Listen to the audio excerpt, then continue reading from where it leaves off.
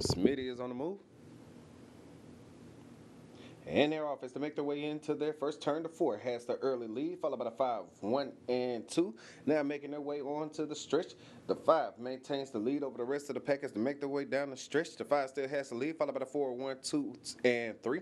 Now entering into their third turn, the number 5 Greyhound still maintains the lead, followed by the 4 with the number 4 and 1 trying their best to catch up with the number 5 as they enter onto the back stretch. But the 5 still maintains the lead as they make their way down the back stretch, headed into the far turn. The 5 still has the lead with the number 1 Greyhound trying his best to catch up with the number 5 as they make their way on to the home stretch.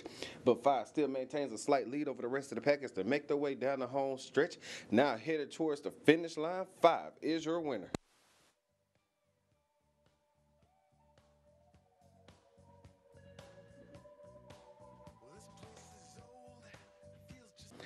WW's Izara coming out of Kendall Fine Line Racing with the trainer being Eric Griffin taking the victory.